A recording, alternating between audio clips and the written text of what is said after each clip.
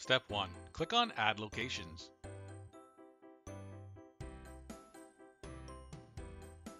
Choose a location name and select a calendar color.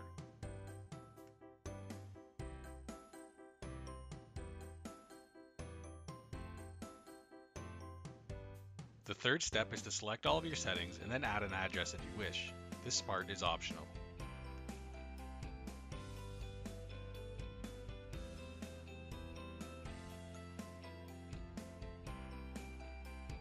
Step 4. Click Save to finish your location, or click Save and add another to quickly add another location.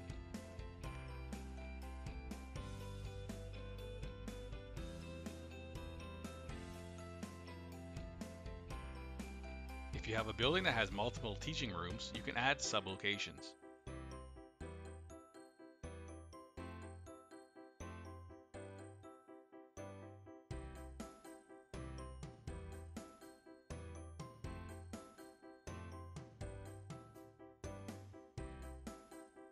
You can easily manage location schedules with our dedicated location calendar.